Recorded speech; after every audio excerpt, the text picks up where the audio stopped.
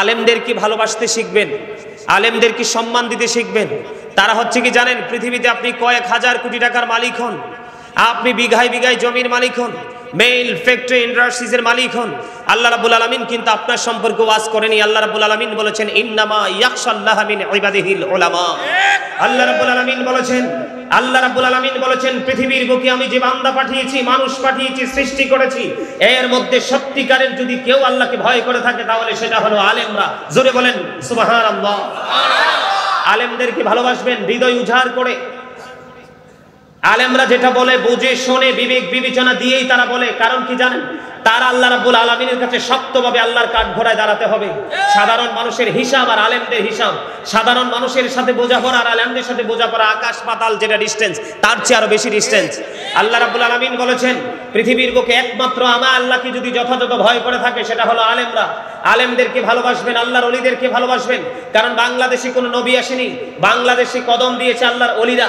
আজকে যেহেতু আমলের কথা আমাকে বলা হয়েছে, ইমানের কথা বলা হয়েছে, যারা আল্লাহর ওলিদের প্রতি বিদ্বেষ থাকবে তাদের ইমানে গলদ আছে। ঠিক। কারণ বলে হুজুর কেন গলদ আছে?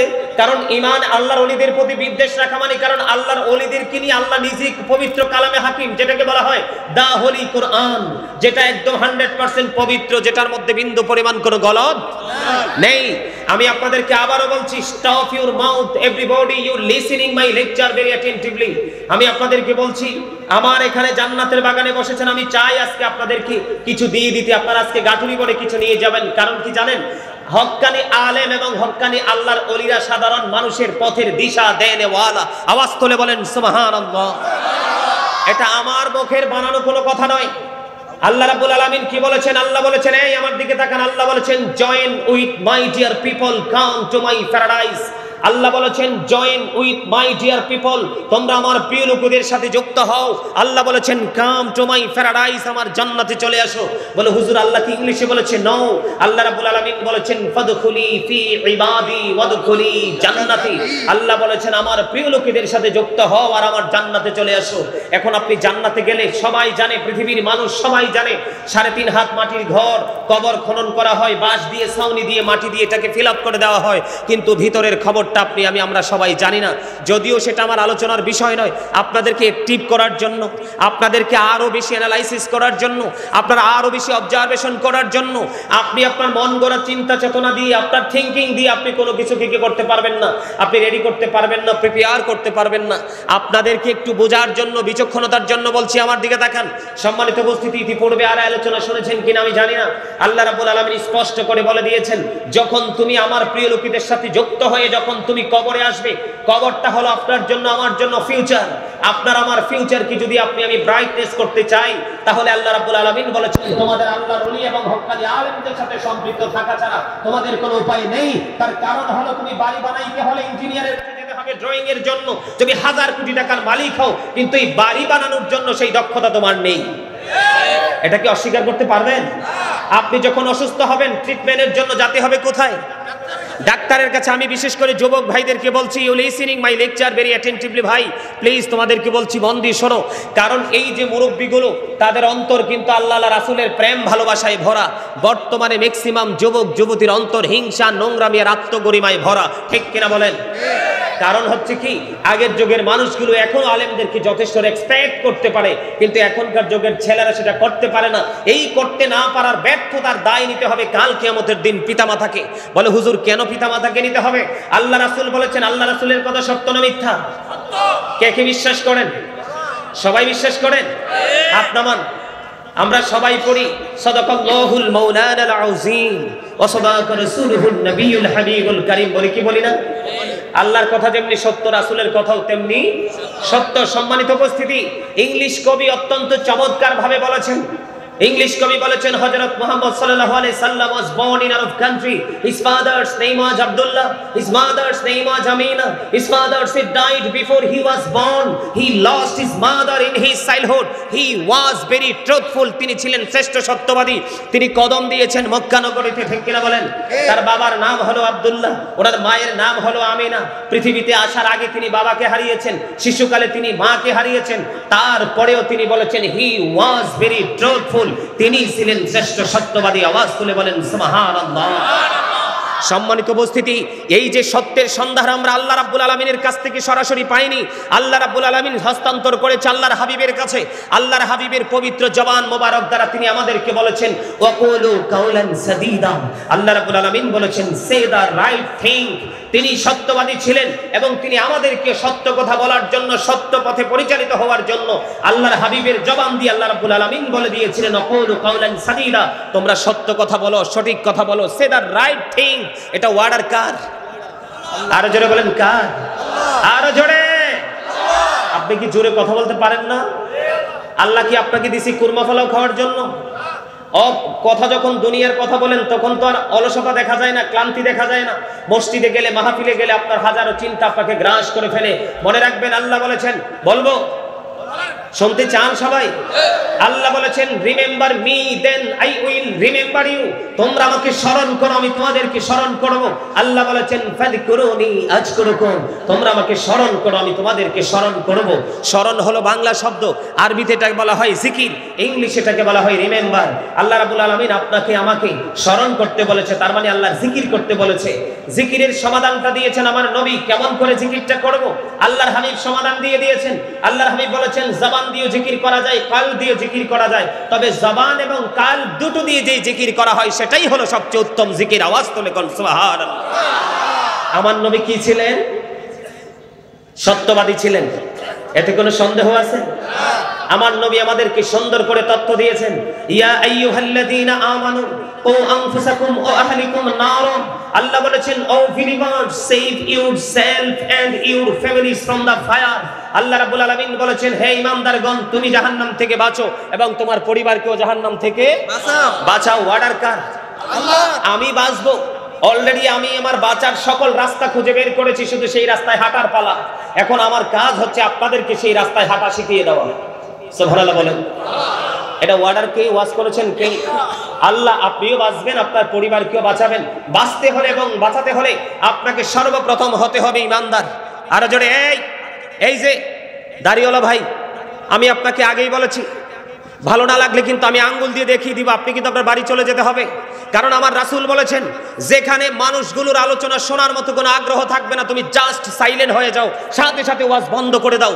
ওয়াজ কিন্তু বিবেকবান মানুষের জন্য, বিবেকহীনের জন্য নয়। ওয়াজ কিন্তু সেন্স এবিলিটি সম্পূর্ণ পারসনদের জন্য, সেন্সলেস পারসনদের জন্য নয়। কারণ বিবেক হলো আল্লাহর দেওয়া এক নূর। এই নূর যিনি পেয়েছেন তার দুনিয়া আখিরাত উভয় জাহানকে সে আলোকিত করতে পেরেছেন। আপনি কি মনে করেন আমার এই আলোচনা সবার ব্রেনে ঢুকবে? ঢুকবে না, কারণ সে নিজেকেই তো এখনো চিনতে পারে নাই। কোন জায়গায় যে কথাগুলো সেট আপ দিবে সেটাই তো সে ট্রেনিং জানে না। এই জানার জন্য আপনাকে যেতে হবে, ঈমানের ট্রেনিং নেওয়ার জন্য আপনাকে যেতে হবে হয়তো আল্লাহর ওলিদের কাছে, অন্যথায় যেতে হবে হক্কানি আলেমদের কাছে। যেই আলেমদের মাঝে আছে রাসূল প্রেম এবং রাসূলের পরিবার আহলে বাইতের প্রেম। যেই আলেমরা রাসূলের সাথে প্রেম নেই, কারণ আলা আলা ঈমান আল ঈমান লা মুহাব্বাতালা, নবীর প্রেম নাই তো ঈমান নাই, নবীর প্রতি ভালোবাসা নাই তো ঈমান নাই। বলে হুজুর নবীর পরিবারকে কেন ভালোবাসতে হবে? আমি আজকে ঈমান নিয়ে আলোচনা করব, তবে আপনাদেরকে একটু জায়গা ক্লিয়ার করে তারপরে আমি যাব। এই যে একটু আগে আলেমদের কথা বললাম, আল্লাহ বলেছেন আল উলামাউল ওয়ারাসাতুল আম্বিয়া, আলেমরা হচ্ছে নবী রাসূলদের বংশধর। ঠিক কথা বলেন না কেন? ওয়ারিস উত্তরসূরি।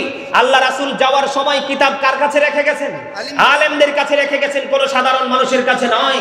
সাধারণ মানুষরা আল্লাহ পাওয়া সুযোগ খুবই হার্ড, কিন্তু আল্লাহওয়ালা কোনো বুজুর্গ লোকদের সাথে যদি সম্পৃক্ত হতে পারে তাহলে ওই ব্যক্তির জন্য আল্লাহ পাওয়া একেবারে ইজি। ঠিক। আপনারা কি আমার কথা বুঝেন নাই? আমি কিন্তু একটা হাদিস শরীফে এখনো বলি নাই, সবগুলো কোরআন থেকে বলেছি। সবগুলো আমি হাদিস শরীফের কাছে পড়ে যাব। সম্মানিত উপস্থিতি, আমি আপনাদেরকে বলি, আপনারা যে সন্তান জন্ম দিয়েছেন আপনাদের দায়িত্ব কি জানেন? সন্তানকে ভালো ভালো জামা কিনে দেওয়া নয়, সন্তানকে ভালো ভালো সুস্বাদু খাবার খাওয়া নয়, সন্তানের জন্য বিঘায় বিঘায় জমি, সুন্দর বাড়ি, সুন্দর গাড়ি, অর্থ উপার্জন করে আপনি সন্তানের জন্য রেখে যাওয়া এটা আপনার কাজ নয়। কোরআন শরীফ আমার সামনে নিয়ে আসেন, কোরআন শরীফের 19 পারা সূরা শুআরা 88 নম্বর আয়াত আল্লাহ রাব্বুল আলামিন একবার স্পষ্ট করে বলে দিয়েছেন ইয়াউমা লা ইয়ানফাউ মালু ওয়ালা বানুন। আপনি যে সন্তানের জন্য, আপনার পরবর্তী নেক্সট জেনারেশনের জন্য যে আপনার নিজের জীবনকে কুরবানি দিয়ে আপনি যে সব কিছু মনোযোগ করে যাচ্ছেন, এ আল্লাহ রাব্বুল আলামিন কোরআন শরীফের 19 পারা সূরা শুআরা 88 নম্বর আয়াত আল্লাহ স্পষ্ট করে বলে দিয়েছেন আপনার সন্তান সন্ততি ধন সম্পদ কিচ্ছু কাজে আসবে না। আর বর্তমানে এখনকার বর্তমান প্রেক্ষাপটের কথা বলছি, এখনকার যুগের যে সন্তানগুলো ম্যাক্সিমাম পিতামাতার জন্য অভিশাপ। আপনারা আমার কথা রাগ হন আর খুশি হন, তাতে আমার কিচ্ছু যায় আসে না, কারণ আমাকে দায়িত্ব দেওয়া হয়েছে আপনাদের কাছে সত্যটা তুলে ধরার জন্য। আল্লাহর হাবিব বলেছেন আদিবু আওলাদাকুম আলা সালাতি হিসালিন হুব্বি নাবিকুম ওয়া হুব্বি আহলি বাইতিহি ওয়া আলা কিরাতিল কুরআন। আল্লাহ রাসূল বলেছেন তোমরা তোমাদের সন্তানদেরকে তিনটি বিষয় শিক্ষা দাও। কয়টি বিষয়? আর যারা বলেন কয়টি বিষয়? তিনটি বিষয় তোমরা শিক্ষা দাও। এর মধ্যে ফার্স্ট কোনটা? হুব্বি নাবিকুম, teach the love of the profit, নবীর প্রেম শিখাও। দুই নাম্বার হলো ওয়া হুব্বি আহলি বাইতিহি, টিচ ফ্যামিলি লাভ, নবীর পরিবারের ভালোবাসা শিখাও। তিন নম্বরে থার্ড বলা হয়েছে আলা কিরাতিল কুরআন, learn to recite the Holi কুরআন, তোমরা তোমাদের সন্তানদেরকে কোরআন তেলাওয়াত শিখাও। কয়টা বাবা হাত তুলতে পারবেন যে আপনি আপনার সন্তানকে নবীর প্রেম শিখিয়েছেন? কয়টা বাবা হাত তুলতে পারবেন যে আপনি আপনার পরিবারকে, আপনার সন্তানকে রাসূলের পরিবার আহলে বাইতের ভালোবাসা শিখিয়েছেন? হাত তুলতে পারবেন? মারহাবা, you are great my dear younger brother.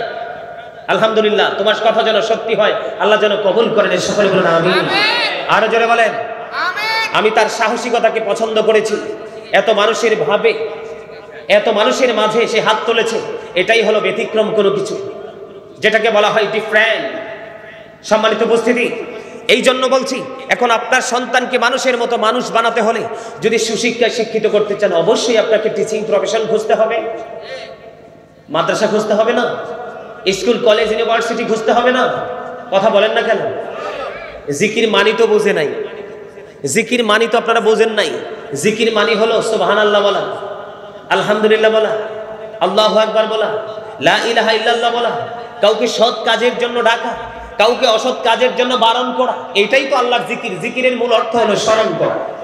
কি করা? স্মরণ করা। আরো জোরে বলেন কি করা? আরো জোরে। আপনাদেরকে হিসাব দিতে হবে তো, আপনাদেরকে হিসাব দিতে হবে। কি মনে করেছেন পার পেয়ে যাবেন?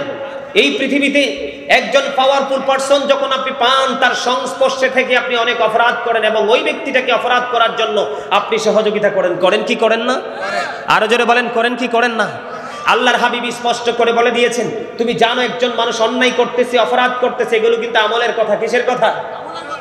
অন্যায় করতেছে, অপরাধ করতেছে, জুলুম করতেছে, ব্যভিচার করতেছে, তুমি কিন্তু তার কাছ থেকে 500 টাকা পাচ্ছ, বাজারের দিনে এক ব্যাগ বাজার পাচ্ছ, গরুর গোস্ত পাচ্ছ, তোমার মানে সময় সাপেক্ষে যেই যেই সুবিধাগুলো সেটা পাচ্ছ, তুমি তাকে সাপোর্ট দিয়ে যাচ্ছ। আল্লাহর হাবিব একবার স্পষ্ট করে বলে দিয়েছেন, তুমি জেনে বুঝে সুস্থ মস্তিষ্কে যদি কোনো অপরাধকে তুমি সাপোর্ট দিয়ে থাকো, আল্লাহ রাসূল বলেছেন সেই ব্যক্তি সাথে সাথে মুসলমান থেকে খারিজ হয়ে গেল, সে আর মুসলমান থাকে না। জোরে বলেন নাউজুবিল্লাহ।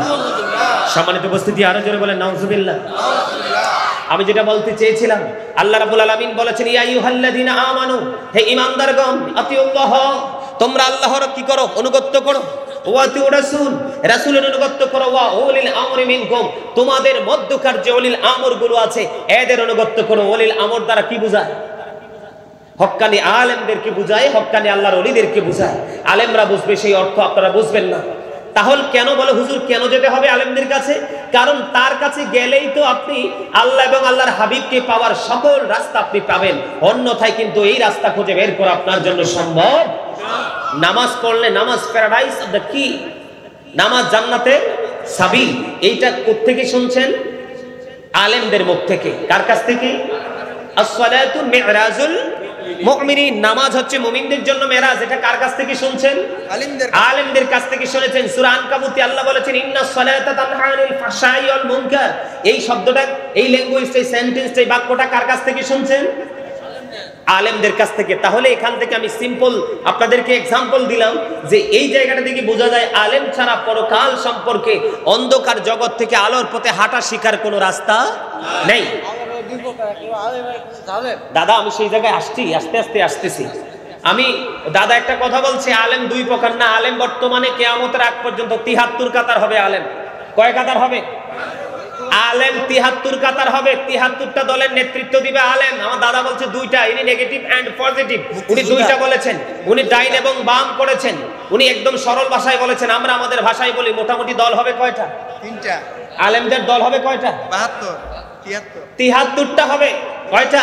73। এর মধ্যে একটা দল মাত্র যাবে জান্নাতে। আল্লাহ বলবে ইউ গো টু প্যারাডাইস, তোমরা জান্নাতে চলে যাও। আর এই দলটা হলো আহলে সুন্নাত ওয়াল জামাত। জোরে জোরে কোন সুবহানাল্লাহ। এই দলটা কোন দল? আর জোরে, এই দলটা কোন দল? আহলে সুন্নাত ওয়াল জামাত। মা আনা আলাইহি ওয়া আসহাবি, যারা আমার রাসূলকে এবং রাসূলের সাহাবাই কেরামদেরকে অনুকরণ করবে তারাই হলো জান্নাতি। যারা তাদের কণ্ঠস্বরের উপর কণ্ঠস্বরটাকে উঁচু করবে, এদের নামাজ রোজা পবিত্র আমলগুলো পর্যন্ত কি হয়ে যাবে। আপনি কি রাগ হয়েছেন কেন? রাগ করবেন না। রাগ কোনো মুমিন করতে পারে না। কোনো মুমিন কখনো রাগ করতে পারে না। আর মুমিন রাগ করলেও এক সেকেন্ডে সেটা আউট হয়ে যায়। মুমিনের সিনায় কখনো রাগ থাকে না। আল্লাহ এটা রাখে না। আল্লাহ নিজে কুদরত থেকে আউট করে দেয়। কারণ মুমিনকে আল্লাহ নিজের কুদরত দ্বারা তিনি তাকে নিয়ন্ত্রণ করে, তাকে পরিচালিত করে। জোরে জোরে বলেন সুবহানাল্লাহ। আরে আরো জোরে। সম্মানিত উপস্থিতি, তো আহলে সুন্নাত ওয়াল জামাত ঈমানের জায়গায়, ঈমান যেহেতু আমার আলোচনার বিষয়, প্রথম হলো ঈমান, তারপর হলো আমল। আমি যখন ঈমানের জায়গায় আসবো তখন কিন্তু সবগুলো রাস্তা আপনারা ক্লিয়ারলি বুঝে নেবেন। কিন্তু এখান থেকে মানা না মানা সেটা আপনাদের ব্যক্তিগত ইখতিয়ার। আমি কিন্তু কাউকে প্রেসার ক্রিয়েট করতে পারবো না। আমি শুধু আপনাদেরকে ইনস্ট্রাকশন দিতে পারবো, আপনাদেরকে উপদেশ দিতে পারবো, কিন্তু আপনাদেরকে আমি প্রেসার দিতে পারবো না। আল্লাহ রাসূলও তো কাউকে দেয় নাই, জোর জবরদস্তি করছে কাউকে কোনোদিন? কথা করছে? প্রেমময় বক্তব্য শুনে রাসূলের আদর্শকে অন্তরে ধারণ করে লালন করে তারা আল্লাহর প্রিয় হয়ে তারা কবরে গেছে। ঠিক কিনা বলেন? সম্মানিত উপস্থিতি, তাহলে কোথায় যেতে হবে? এই পৃথিবীতে সর্বপ্রথম কদম দিয়েছে কি আলেম না আল্লাহর ওলি? আল্লাহর ওলি। বাংলাদেশে 360 আলু এসেছে, এর মধ্যে একজন হলো কে? শাহজালাল মুজাদ্দিদ ইয়ামানি রাহমাতুল্লাহি আলাইহি। আল্লাহর ওলির কারামতকে অস্বীকার করতে পারবে না। তিনি যে সুরমা নদীর উপর দিয়ে জায়নামাজ বিছিয়ে চলে গেছে, এটাকে অস্বীকার করতে পারবে না। তা আপনি যদি অস্বীকার করেন তাহলে আমি মনে করব আপনার ঈমানের মধ্যে গলদ আছে। আর যদি বলেন না হুজুর ঈমানের মধ্যে গলদ নেই, তাহলে আমি মনে করব আপনি বুঝতে ভুল করেছেন। কি করেছেন? হ্যাঁ, আমি মানছি বর্তমানে বাংলাদেশে ভণ্ড আছে, যারা ওলিদের নাম বিক্রি করে তারা ভণ্ডামি করছে। এই জন্য তো আপনি গোটা টিমকে ইনকার করতে পারবেন না। একটা পার্সন ভুল করতেই পারে, অপরাধ করতেই পারে, কিন্তু একজন ব্যক্তির জন্য কিন্তু গোটা গোষ্ঠীকে, গোটা টিমকে আপনি অপরাধী বলতে পারেন না। একজনের অপরাধের দায় কিন্তু আরেকজনের কাঁধে আপনি বর্তাইতে পারেন না। পারেন? ইসলাম আমাদেরকে সেই শক্তি দেয় নাই। কারণ ইসলাম is not only a religion but also complete code of life. ইন্না দীনা ইনদাল্লাহিল ইসলাম। আল্লাহর মনোনীত ধর্ম হলো ইসলাম ধর্ম। ঠিক কিনা বলেন? আর সেই ইসলামের নির্যাস হলো আপনার আমার প্রাণের নবী। সুবহানাল্লাহ বলেন না? আর জোরে কি বলেছি? আল্লাহ বলেছেন, হে ঈমানদারগণ, তোমরা আল্লাহর অনুগত্য করো, রাসূলের অনুগত্য করো। ওয়া উলিল আমরি মিনকুম, তোমাদের মধ্যকার উলিল আমরদের অনুগত্য করো। তারা হলো হক্কানি আল্লাহর ওলি, হক্কানি আলেম। পৃথিবীর বুকে সব বাংলাদেশের ইতিহাস পড়ে দেখেন, সর্বপ্রথম আল্লাহর ওলি কদম দিয়েছে। আল্লাহর ওলির হাত ধরে ধরে বন্ধু দিনটা আজ পর্যন্ত প্রসারিত হয়ে আমাদের কাছে এসেছে। অস্বীকার করলে ঈমান চলে যাবে। এই জায়গাটার প্রতি 100% ঈমান আপনাকে রাখতে হবে। কারণ যেদিন পৃথিবী থেকে আলেম বিলীন হয়ে যাবে, আল্লাহর ওলি বিলীন হয়ে যাবে, সেদিনই পৃথিবী ধ্বংসস্তূপে পরিণত হয়ে যাবে। ঠিক কিনা? আল্লাহ রাব্বুল আলামিন একবারে বলে দিয়েছেন বন্ধু। আল্লাহ বলেছেন, আপনারা সবাই জানেন, আল্লাহ কোরআনে বলেছেন, আলা ইন্না আউলিয়া আল্লাহি লা খাউফুন আলাইহিম ওয়া লা হুম ইয়াহজানুন। আল্লাহ বলেছেন, behold, verily the friends of Allah have nothing to fear or to regret. আল্লাহ রাব্বুল আলামিন বলেছেন, আল্লাহর ওলিদের কোনো ভয় নেই, তাদের কোনো চিন্তা নেই, তাদের কোনো দুঃখ নেই, জোরে জোরে কোনো অটো রিগ্রেট। তারা পরকালেও চ্যাম্পিয়ন আওয়াজ দিয়ে বলেন সুবহানাল্লাহ। তাহলে আপনি আল্লাহর ওলিদেরকে অস্বীকার করবেন কেমনে? আল্লাহ বলেছেন, we are your protecting friends in the life of the world and in the hereafter. আমরাই তোমাদের বন্ধু দুনিয়ার জীবনে এবং পরকালের জীবনে। নাহনু আউলিয়াউকুম ফিল হায়াতিদ দুনিয়া ওয়া ফিল আখিরা। আওয়াজ তুলে বলেন আল্লাহু আকবার। অস্বীকার করতে পারবে না। আল্লাহর ওলিদের অবদান কি অস্বীকার করলে আপনি ঈমান থাকবে আপনার? আপনি যার উসিলায়, আমি যদি আপনাদেরকে এই জায়গাটা হয়তো অনেকে বুঝতেছেন না, সম্মানিত উপস্থিতি, আপনার আমার বন্ধু হলো দুনিয়ার কোটিপতি, টাকাওয়ালা, পয়সাওয়ালা, ধনী মানুষ। আর ঈমানদারদের বন্ধু হলো স্বয়ং আল্লাহ। আল্লাহু ওয়ালিউল্লাযীনা আমানু। আওয়াজ তুলে বলেন আল্লাহু আকবার। ইমানদারদের বন্ধু স্বয়ং কে? আল্লাহ। আরে আরো জোরে বলে না কেন, কে? আল্লাহ। তাহলে আপনি আমি আল্লাহর ওলিদের বিরোধিতা করে কি লাভ হবে? কোন সুযোগ আছে? কোনো কিছু করতে পারবো? কারণ অমাকারু অমাকার আল্লাহ আল্লাহু খায়রুল মাকিরিন। শ্রেষ্ঠ ক্ষমতার মালিক কে? আল্লাহ। কৌশলের মালিক কে? আল্লাহ। তো আল্লাহ যদি আপনাকে আমাকে মর্যাদা দেয়, আরেকজনকে হিংসা করে কিছু করতে পারবে? হিংসা করা মানেই হলো অহংকার। কি? আল্লাহ doesn't like the proud, আল্লাহ অহংকারীকে পছন্দ করেন না। ইন্নাহু লা ইউহিব্বুল মুস্তাকবিরিন। আল্লাহ অহংকারীকে কি করেন না? পছন্দ করেন না। পছন্দ করেন না। আল্লাহ doesn't like the proud। আপনি যদি বুজুর্গ ব্যক্তিদেরকে, সম্মানী ব্যক্তিদেরকে, অনারেবল পার্সনদেরকে যদি আপনি অনার করতে না পারেন, তাহলে নিশ্চয়ই কিন্তু আপনি অহংকারী। আপনি নিজেকে মনে করতেছেন আই এম এ হিরো, কিন্তু আমি বলবো ইউ আর জিরো। ঠিক কিনা বলেন? যে নিজেকে হিরো মনে করে তার চেয়ে বড় নাখান্দা, তার চেয়ে বড় লয়েস্ট প্লেসের মানুষ আর কেউ হতে পারে না। আল্লাহর ওলিদের ওয়াজ, এটা কিন্তু হাদিস না, অস্বীকার করতে পারবেন না, করলে ঈমান চলে যাবে। এটি কোরআন থেকে বলছি। আল্লাহ বলেছেন ইয়া আইয়ুহাল্লাযীনা আমানুত্তাকুল্লাহা ওয়াবতাগু ইলাইহিল ওসিলা। আল্লাহ বলেছেন হে ঈমানদারগণ, তোমরা আমাকে কি করো? ওসিলা। তোমরা আমাকে পাওয়ার জন্য উসিলা তালাশ করো। কি করো? উসিলা। আরো জোরে, উসিলা। উসিলা, উসিলা মানে কি? মাধ্যম, মিডিয়া। কি মিডিয়া? আমার কথা কি বুঝতেছেন আপনারা? যেমন আমি গাজী সুলাইমানকে দাওয়াত দিয়েছেন কে কে? এই যে পাগলা ঘোড়া। আরে বাপ রে বাপ, কঠিন প্রেমিক, কুমিল্লা চলে গেছে দাওয়াত দেওয়ার জন্য। না, অনেক কথা। তো আমারে পাইছে না কোনো না কোনো মাধ্যমে, এই যে মিডিয়া। এই জায়গাটাকে আল্লাহ রাসূল, আমি কিন্তু বাস্তবতা নিয়ে কথা বলবো না আজকে। যদি আমি বাস্তবতার উপরে আলোচনা করতাম, কি করতাম? তারপর আপনারা মনে রাখেন, যদি সময় হয় আমি আপনাদেরকে বাস্তবতাকে অস্বীকার করেননি আল্লাহর হাবিব, সেই জায়গাটা নিয়ে একটু আলোচনা করব। আপনি বাস্তবকে বাস্তব জায়গায় রাখতে হবে, অতীতকে অতীত, বর্তমানকে বর্তমান, ভবিষ্যৎকে ভবিষ্যতের মতো করে ভাবতে হবে। তাহলেই আপনি হবেন যোগ্য এবং দক্ষ, সেন্স এবিলিটি সম্পন্ন পারসন। ঠিক কিনা বলেন? তিনি আমাকে পেয়েছেন এই মিডিয়ার মাধ্যমে, এটাকে অস্বীকার করতে পারবে না। তো আল্লাহ রাব্বুল আলামিন বলেছেন তোমরা আমাকে পাওয়ার জন্য উসিলা খোঁজো। কি খোঁজো? উসিলা খোঁজো। আল্লাহ গো, উসিলাটা কি? আল্লাহ বলেছেন আকুনু মা'আস সাদিকিন। আল্লাহ বলেছেন ট্রুথফুল ম্যান, সত্যবাদী লোক। শাইখ ইসমাইল হাক্কি রাদিয়াল্লাহু তাআলা আনহু এই সাদিকিনের ব্যাখ্যা করেছেন অত্যন্ত চমৎকার ভাবে। একটা শব্দের প্রতিশব্দ কিন্তু অনেকগুলো থাকে। আপনারা যারা জেনারেল লাইনে পড়াশোনা করেছেন, অ্যারাবিক লাইনে পড়াশোনার মতো যথেষ্ট যোগ্য দক্ষ আমার চাইতে আরো বুজুর্গ লোক এখানে আছে, আমি বিশ্বাস করি। কিন্তু আমি নিজেকে কখনোই পণ্ডিত মনে করি না। আমি নিজেকে সবসময় নাখান্দা ছোট্ট একটা মানুষ মনে করি। তবে বড় হওয়ার স্বপ্ন দেখি কন্টিনিউ, তবে পৃথিবীর কাছে নয়। আল্লাহ, কারণ হুব্বা ফিল্লাহ ওয়াল বুগদা ফিল্লাহ, love for Allah and hate for আল্লাহ। ভালোবাসাও আল্লাহর জন্য, আবার কোন কোন জায়গা, কোন কোন ব্যক্তি, কোন কোন পারসন, কোন কোন টাইমকে ইগনোর করা, এটাও কিন্তু আল্লাহর জন্য।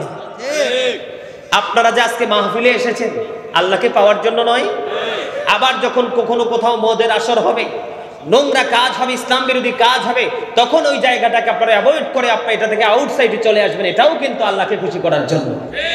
আল্লাহ বলেছেন কি করো? তোমরা আমাকে পাওয়ার জন্য উসিলা তালাশ করো। সরাসরি কি নবীকে পাবেন? কথা বলেন, নবীকে পাবো আমরা? রাসূল কি পাবো? পাইতে হলে রাসূলের ওয়ারিসের কাছে যেতে হবে। কার কাছে? আর জোরে আমরা, আপনারা যারা আছেন এই সমাজের মধ্যে, এক্সাম্পল স্বরূপ যদি বলি সাধারণ মানুষ, কারণ এডুকেটেড পারসন এবং তৃণমূল পর্যায়ে সাধারণ মানুষ, এটার মধ্যে কিন্তু অনেক পার্থক্য আছে, আছে না? আপনারা যখন কোনো বিচারের জন্য যান, কার কাছে যান? সর্দার সাহেবের কাছে। সর্দার সাহেবের রেফারেন্সে যান মেম্বার সাহেবের কাছে। মেম্বার সাহেবের রেফারেন্সে চেয়ারম্যান সাহেব। চেয়ারম্যান সাহেব অথবা ঊর্ধ্বতন কর্মকর্তার মাধ্যমে আপনি যান এমপি সাহেবের কাছে। এমপি সাহেব আপনাকে নিয়ে যাবে সরাসরি আমাদের জাতীয় পার্লামেন্টে। ঠিক কিনা বলেন? স্টেপ বাই স্টেপ কিন্তু আমরা কি করতে হবে? একটা ধাপকে অতিক্রম করতে হবে। তদ্রুপ আল্লাহ রাব্বুল আলামিনকে পাওয়ার জন্য আপনাকে প্রথমেই ভালোবাসতে হবে নবীকে। আমি ইমানের জায়গায় এখনো রয়েছি, আমলের জায়গায় আমি পড়ে যাব, কারণ ইমান হলো মূল। ঠিক কিনা বলেন? ইমান হলো কি? মূল। আমল হলো তার গাছ, ডালা, শাখা প্রশাখা। আমার কথা বুঝতে পারছেন? আপনার গাছ যদি না ওঠে তাহলে কি ডালপালা আসবে? আর ডালপালা যদি না আসে মুকুল আসবে? মুকুল যদি না আসে ফল আসবে? আসবে না। সম্মানিত উপস্থিতি, আমি একটু জায়গা ক্লিয়ার করি আপনাদেরকে, কারণ আমাদের বর্তমানে পৃথিবীতে তথা বাংলাদেশে অনেক মানুষ আল্লাহর ওলিদেরকে বিদ্বেষ করে, আল্লাহর ওলিদেরকে নিয়ে বিরূপ মন্তব্য করে, তাদের ঈমানের জায়গাটা কি হয়ে গেল? খালি হয়ে গেল। 100% ইমানদার না হতে পারলে আপনি কখনোই জান্নাতে যাওয়া তো থাক দূরের কথা, জান্নাতের গ্রাণও পাবেন না। আমার দিকে তাকান, শাইখ ইসমাইল হাক্কি রাদিয়াল্লাহু তাআলা আনহু তিনি বলেছেন, তাফসিরে রুহুল বায়ানের মধ্যে তিনি তুলে ধরেছেন আল্লাহর ওলিদের কথা। তাফসিরে মাজহারির মধ্যে তিনি উল্লেখ করেছেন সাদিকিনের ব্যাখ্যা করতে গিয়ে আল্লাহর ওলিদের কথা। কিন্তু তিনি তাফসিরে কদরির মধ্যে এসে ভিন্ন আরেকটা জিনিস যুক্ত করে দিলেন, সেটা হলো হক্কানি আলেমরা। কেন তিনি হক্কানি আলেমদেরকে যুক্ত করেছেন, এই যুক্ত করার ব্যাখ্যাটাও তিনি চমৎকারভাবে, তিনি অত্যন্ত চমৎকারভাবে, যেটাকে বলে একদম মনোমুগ্ধকরভাবে তিনি এটাকে এক্সপ্লেইন করেছেন। সেই জায়গাটা হলো তিনি বলেছেন যে সাদিকিনের ব্যাখ্যা করতে গিয়ে তাফসিরে রুহুল বায়ান, তাফসিরে মাজহারির মধ্যে তিনি আল্লাহর ওলিদের কথা বলেছেন, কিন্তু তাফসিরে কদরির মধ্যে তিনি আলেমদেরকে কেন যুক্ত করলেন? তিনি বলেছেন আলেমরা হচ্ছে আল্লাহ আল্লাহ রাসূলের বিধি বিধানের খনি। আওয়াজ তোলে বলেন না সুবহানাল্লাহ, আর জোরে। সম্মানিত উপস্থিতি, এক্সাম্পল যদি দেই, আপনি চাল কিনতে হলে চালের আড়তে চলে যান, মন খুলে নিতে পারবেন। বাজার করতে হলে সাপ্তাহিক হোক অথবা এভরিডে হোক, আপনি কিন্তু যেখানে যান সেখান থেকে বাজার তুলে আনতে পারবেন, ঠিক কিনা বলেন? যেমন আজকে আসার সময় কিন্তু আমি গ্যাস খুঁজতেছি, গ্যাস কোথায় পাবো? যেতে হবে আমাকে গ্যাস পাম্পে, সেখান থেকে আমি গ্যাসটা লোড করেছি। তাহলে ঠিক তেমনি ভাবে পৃথিবীর চাহিদা মেটানোর জন্য আপনাকে বিভিন্ন প্লেস কি পরিদর্শন করতে হয়, বিভিন্ন জায়গাকে আপনাকে আপন করে নিতে হয়। ঠিক তেমনি ভাবে, কারণ আল্লাহর ওলি হতে হলে আগে আপনাকে কি করতে হবে? আগে রাস্তাগুলো আপনাকে চিনতে হবে, বুঝতে হবে। কারণ রাস্তা হলো কি? মানি হলো আলেমরা আগে ইলম অর্জন করে, কি করে? ইলম অর্জন করে। ইলম অর্জন করার পরে সে ধীরে ধীরে হাঁটি হাঁটি পা পা করে একটা করে সে আমল করতে থাকে। যেমন প্রথমত যদি বলি, আপনি ফরজ আমল দিয়ে, ফরজ ইবাদত দিয়ে আল্লাহ পর্যন্ত, আল্লাহ রাব্বুল আলামিন পর্যন্ত যেতে পারবেন, আর নফল ইবাদত দিয়ে আল্লাহ রাব্বুল আলামিনের দিদার প্রাপ্ত বান্দা হতে পারবেন। আরো জোরে বলেন না সুবহানাল্লাহ। বোঝেন নাই? মানে আপনি একটা কোম্পানিতে চাকরি করছেন, একটা জব সেকশনে আপনি কি করতেছেন? কন্টিনিউয়াসলি আপনি জব করতেছেন। আপনার রোলস হলো সকাল 8টা থেকে আপনার রাত্র 8টা পর্যন্ত। আমি এক্সাম্পল দিচ্ছি, ব্যতিক্রম তো হতেই পারে। আপনি যাচ্ছেন, কিন্তু দেখা যাচ্ছে কি আপনার যে ঊর্ধ্বতন কর্মকর্তা আছে উনি দেখতেছেন সবাই চলে গেল, কিন্তু একটা ব্যক্তি কিন্তু আরো 1 ঘন্টা কিন্তু টুকিয়ে সবগুলো কাজ করেছেন। তখন কিন্তু আপনার ক্যারিয়ারটা কি উপরের দিকে যাবে না নিচের দিকে? সম্মানিত উপস্থিতি, আজকে আমি যদি আপনাদেরকে বলি আমাদের ইমানের এতটাই ত্রুটি, কিছু কথিত মৌলবী বের হয়ে এত বেশি মুসলমানকে বেদাত শব্দটা ইউজ করতে করতে এত বেশি আমল থেকে দূরে নিয়ে গেছে, এখন মানুষ কমন আমলটা করতে পর্যন্ত ভয় পায়। আসলে কি জানেন, বেদাত মানে নতুন কিছু আমলের মধ্যে হোক। যেমন ধরেন এই যে মাইকটা আমি ইউজ করতেছি, আমি যে ওয়াজ করতেছি কোরআন হাদিসের, এটা কিন্তু ইবাদত। কি এটা? কি এখন ইবাদতের সাথে নতুন যন্ত্র যুক্ত হয়ে কিন্তু এটা ইবাদতের ভিতরেই ঢুকে গেছে। গেছে কি গেছে না? আরো জোরে বলেন। যেমন এক্সাম্পল যদি দেই, এখন যদি আল্লাহর ওলিদের মাজার শরীফ জিয়ারত করতে যায়, তখন অনেকেই বলে সে বেদাত, অথবা বলে মাজার পূজারি। আচ্ছা, পূজা কি কখনো কোনো ইমানদারের কাজ শব্দ হতে পারে? আল্লাহর হাবিব কি মধ্য রজনীতে মা আয়েশা সিদ্দিকা রাদিয়াল্লাহু তাআলা আনহা বিছানায় খুঁজতেছে, নবীকে পান না। তিনি টেনশন করতেছেন হাদিস শরীফের মূল ভাষাটা, কারণ আপনারা বাংলা ভাষাভাষী সাধারণ মানুষ বোঝানোর জন্য বলছি। তিনি মনে মনে ভাবতেছেন নবী কি অন্য কোনো বিবির ঘরে চলে গেল? তিনি খুঁজতেছেন, খুঁজতে খুঁজতে আমার নবীকে গিয়ে দেখলেন জান্নাতুল বাকিতে জিয়ারতরত অবস্থায় গভীর রজনীতে। আপনি যখন জিয়ারতে যাবেন, আপনি যে এই জায়গায় যাবেন, মাটির ঘরে যাবেন, সেটা অটো আপনার মনে হবে। আপনি যখন জিয়ারত মানে কি জানেননি? মাজার মানে হলো জিয়ারতের স্থান। কিসের স্থান? জিয়ারতের স্থান। আপনি দাদার কবরের পাশ যান না? এটাও তো মাজার। হয়তো ওইটাতে কম যান, আরেকটাতে মানুষ বেশি বেশি যায়। মনে রাখবেন, যখন দেখবেন হক্কানি কোনো আলেম যোগ্য, আপনার দেখা মতো একজন যোগ্য, ইমান, আকীদা, আমল, আখলাক সব দিকে 100%, ওই ব্যক্তিটা, ওই আলেমটা যখন দেখবেন কোন আল্লাহর ওলির দরবারে যায়, তখন আপনি সাধারণ মানুষ কিছু বোঝার দরকার নেই, আপনি ওনার পিছনে পিছনে চলে যাবেন। 1 কোটি সাধারণ মানুষ যদি কোনো পীরের দরবারে যায়, কিন্তু ওখানে কোনো আলেম খুঁজে পান না, আপনি সেই দরবারের দিকে ফিরেও তাকাবেন না। কি কথা বুঝেন না? আমার কথা কি আপনারা বুঝেন? আমার কথা বুঝতেছেন? তাহলে আল্লাহর ওলিদের বয়ান কে করেছেন? আল্লাহ। কারণ আলেমরা হলো আল্লাহ রাসূলের বিধিবিধানের খুনি। আগে তারা এলেম অর্জন করে, এলেম অর্জন করতে করতে করতে করতে করতে তারা আমল করে করতে করতে তারা আল্লাহ পর্যন্ত পৌঁছে যায়। আর যারা আল্লাহ পর্যন্ত পৌঁছাতে পারে তারাই হলো আল্লাহর ওলি। বন্ধুরে আমার, হৃদয় জানালা খুলে সবাই শোনো, আমি আপনাদেরকে বলে দিতে চাই, মাগরিবের নামাজের পরে একটা নামাজ আছে, জানেননি? আর জোরে কোন নামাজ? আপনারা কিন্তু কেউ বলবেন না, স্টেজে আলেম আছেন আমি জানি, আপনারা কেউ বলবেন না, বলবে আমার দর্শকরা। কি নামাজ? সালাতুল আওয়াবিন নামাজ আছে না নাই? কয় রাকাত? আর জোরে বলেন। এই জায়গার নাম পলখান, ঠিক কিনা বলেন? গাজীপুর এরিয়া না, বন্ধুরি আমার, এই নারায়ণগঞ্জ পলখানের আমার ভাই বাবারা, যুবক বন্ধুরা, আমার মা বোনদেরকে দেখি দেখি বলছি গো, হৃদয়ের জানালা খুলে তোমরা সবাই শোনো, আল্লাহর ওলি হওয়ার জন্য কি করতে হবে শুধু একটুখানি মেসেজ দেব বন্ধু। আমার রাসূল, আপনার নবী, আমার নবী দো জাহানের বাদশা নবী, তিনি জানিয়ে দিয়েছেন, মাগরিবের নামাজ শেষ করার পরে যদি কোনো ইমানদার আর কোনো মুমিন তার প্রয়োজন হয় না, প্রয়োজন ছাড়া কোনো কথা বলে না, এই কথা না বলে সে সরাসরি সালাতুল আওয়াবিন নামাজ আদায় করলো 6 রাকাত, অত্যন্ত আদবের সাথে আমার নবী বন্ধু জানিয়ে দিয়েছেন, যদি তোমরা কেউ যদি কোন প্রয়োজনীয় কথা ছাড়া অপ্রয়োজনীয় কথা বলবা না, যদি মনে করো তোমার কোনো কথারই প্রয়োজন নেই, তুমি মাগরিবের নামাজ শেষ করে 6 রাকাত আওয়াবিন নামাজ তুমি পড়বে, আমার নবী জানিয়ে দিয়েছেন বন্ধু, একদিন এক ওয়াক্ত আওয়াবিন নামাজ পড়ার কারণে তোমার আমল নামায় আমার আল্লাহ 12 বছরের নফল ইবাদতের সওয়াব দিয়ে দিবে। আরো জোরে বলেন না সুবহানাল্লাহ। এখানে পার্থক্য হলো দুইটা। কয়টা? দুইটা পার্থক্য। একটা পার্থক্য হলো বন্ধু, কিছু মুসল্লি মসজিদে টানাটানির সময় আসে, আসার পরে মাগরিবের 3 রাকাত ফরজ পড়ে 2 রাকাত সুন্নাত পড়ে, ম্যাক্সিমাম লোক এখন নফল পড়ে না। একজন কি করলো না, নফল যেটা কমন নামাজ 7 রাকাতের মধ্যে 2 রাকাত বাদ দিয়ে দিল, আর আওয়াবিন তো থাক দূরের কথা, আর আরেকজন ফরজ পড়লো 3 রাকাত, সুন্নাত পড়লো 2 রাকাত, নফল পড়লো 2 রাকাত, অপেক্ষা করতেছে কখন রে চলে যাবে, কখন মুসল্লিগুলো বের হবে, আমি কখন জানি প্রেমময় আত্মা নিয়ে আমার মালিকের কদমে সেজদা দিতে পারবো। আপনারা বলেন এই দুইজনের মধ্যে পার্থক্য আছে না নাই?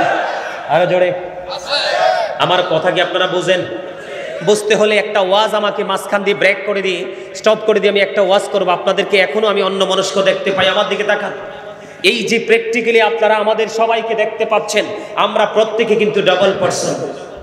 কি ডাবল পারসন? আমি যদি আরবি ভাষায় আল্লাহর ভাষায় বলি, আল্লাহ আমাদেরকে কখনো বলেছেন ইয়া আইয়ুহান নাস, আবার কখনো বলেছেন ইয়া আইয়ুহাল ইনসান। আজ বাংলাতে এটা আরবি আল্লাহর ভাষায়, ইংলিশে যদি আমি বলি আমরা কখনো বলি ম্যান, আবার কখনো বলি পারসন। বাংলায় যদি বলি আমরা সেটাকে বলি মানুষ। এই মানুষটা হলো মাথা থেকে পা পর্যন্ত, বডি স্ট্রাকচারটার নাম হলো মানুষ। এই মানুষটার ভিতরে আরেকটা মানুষ আছে, সেই মানুষটার নাম আল্লাহর কোরআনের ভাষায় আল্লাহ রেখেছেন, আল্লাহ কোরআনে রেখেছেন রূহ। কি? এটাকে ইংলিশে বলা হয় সোল, বাংলাতে বলা হয় আত্মা। আল্লাহ বলেছেন ক্বালির রূহু মিন আমরি রাব্বি, সে the soul is the word of my lord. First tense, present tense, future tense, অতীত, বর্তমান, ভবিষ্যৎ। একদিন আমরা ছিলাম না, এই আবার বলছি, একদিন আমরা ছিলাম না, আজকে আছি, আরেকদিন আমরা থাকবো। এখন আমি আপনাদেরকে বলি, যেদিন আমরা ছিলাম না সেদিন কিন্তু আপনাকে আমাকে কেউ মানুষ বলেনি। যখন আপনার আমার মাঝে মায়ের ওদরে আত্মাটা চলে আসলো, তখন আপনি আমি হলাম মানুষ। কিন্তু যেদিন আবার আপনার আমার ভিতর থেকে আত্মাটা বের হয়ে যাবে, কি হয়ে যাবে? আত্মাটা বের হয়ে যাবে, আপনার আমার নামের আগে একটা শব্দ যুক্ত হবে, মরহুম। কি? তার মানে I am dead, you R dead, আপনি আমি আমরা সবাই মৃত। তাহলে জীবিত এবং মৃত, মানুষ আর মানুষ না, এই দুইটা জায়গার মধ্যে পার্থক্য হলো একটা, সেটা হলো আত্মা যখন আছে আমি মানুষ, আত্মা যখন নেই আমি মানুষ না। তাহলে এখান থেকে কি বোঝা যায়? মানুষের আসল সত্তা কি তার দেহ নাকি তার আত্মা? আরো জোরে বলেন, দেহ নাকি তার আত্মা? আত্মা। তাহলে আপনাকে এখানে বসে আপনার বডিটাকে রাখলে হবে না, বডির সাথে আত্মাটাকেও রাখতে হবে, কারণ মানুষের মনের গতি যেই দিকে দেহের গতিও তাহলে আপনাকে কি হতে হবে? অ্যালার্ট হতে হবে। আপনার আত্মা অ্যালার্ট মানে আপনি অ্যালার্ট। কথা কি বুঝতে পারছেন? আগামীকালকে কিসের দিন? এখন নবীর প্রেমে দরুদ পড়লে অনেকে বেদাত ফতোয়া দেয়, অথচ আলিফ বাতা ভালো করে পড়তে পারবে না। আছে না নাই? আমি আপনাদের কি বলবো, যারা নবীর দুরুদের বিরোধিতা করেন তাদের ইমানে গলদ। বলে হুজুর কেন গো? আমার আগে যিনি আলোচনা করেছেন তার নাম কি? শাহজালাল আশিকি। নিশ্চয়ই আমার ছোট হবে, বড় তো হবেই না, আমার অনেক জুনিয়র হবে বন্ধু। আমি সেটাকে আবার এটাকে রিটার্ন বলতে চাই না, কারণ আমার অনেক আলোচনা বাকি রয়ে গেছে। সে কিন্তু আয়াতটা সুন্দর করে তেলাওয়াত করেছে এবং সেটার অর্থ মিনিংটা বলেছেন। ইন্নাল্লাহা ওয়া মালাইকাতাহু ইউসাল্লুনা আলান নবী। শুনছেন নি আপনারা? মনে আসেনি? দুরুদ আল্লাহর হাবিবের উপর প্রেমে পড়ে দুরুদ কে পড়ে? আল্লাহ নিজে না, মালাইকা মানে ফেরেশতাদেরকে সহ নিয়ে। জোরে জোরে সুবহানাল্লাহ। এই জন্য বন্ধু, আল্লাহর ওলি হতে হলে আল্লাহর হাবিবকে বেশি ভালোবাসতে হবে। এটাই হলো ঈমান। আপনার ঈমান যদি টেকসই থাকে তাহলে আপনার অল্প আমল দিয়ে আপনি জান্নাতে যেতে পারবেন। ঠিক কিনা বলেন? বন্ধুরে আমার নবী বলেছেন, জুমার দিনে কেউ যদি মদিনা ওয়ালার সাথে প্রেমের ডোরি লাগাইয়া কেউ যদি মাত্র 80 বার যদি দরুদ পড়তে পারে রে, তার 80 বছরের সগীরা গুনাহ আমার আল্লাহ মাফ করে দেয়। বন্ধুরে আমার, হযরত আনাস রাদিয়াল্লাহু তাআলা আনহু থেকে হাদিস কানা বর্ণিত। হাদিস কানে এসেছে দাইলামি শরীফের মধ্যে।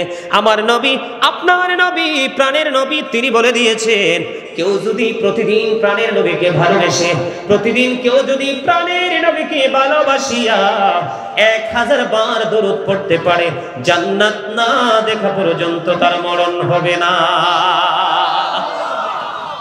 হযরতে ওমর রাদিয়াল্লাহু তাআলা আনহু তিনি বলে দিয়েছেন, আপনার নামাজ, রোজা, হজ, যাকাত সবগুলো আমল পর্যন্ত বাতিল হয়ে যাবে রে, যতক্ষণ পর্যন্ত আপনি নবীর প্রেমের দরুদ সালাম দিতে না পারবেন। জোরে জোরে কন্যা সুবহানাল্লাহ। এগুলো আমল কিনা? কথা বুঝেননি আমার? আমি কি বুঝাইতে চাই বুঝতেছেন আপনারা? বন্ধুরে আমার, এইগুলো করবে কারা? যারা আল্লাহর ওলি হতে চায় তারা। আমার কথাকে বুঝতেছেন? আপনাদের এলাকায় দাদা ভাই, আপনাদের এলাকায় জুমার নামাজে মুসল্লিরা সবার আগে যায় না পড়ে যায়? কখন যায়? তবে আমি যতটুকু জানি মুষ্টিময় কিছু মুসল্লি আগে আসে আর ম্যাক্সিমাম মুসল্লি সবার পরে আসে। ঠিক কিনা বলেন? আল্লাহর ওলি, ওই যে বলেছি আগে আপনাকে ইলম অর্জন করতে হবে, তারপরে আপনি আমল করতে হবে। ইলম ছাড়া আমল করলে যেটা হয়, পথভ্রষ্ট হওয়ার সম্ভাবনা বেশি। ওয়াজ না শিখে, কোরআন হাদিস না বুঝে কথা বললে যেটা হয়, পথভ্রষ্ট হওয়ার সম্ভাবনা বেশি থাকে। ঠিক কিনা বলেন?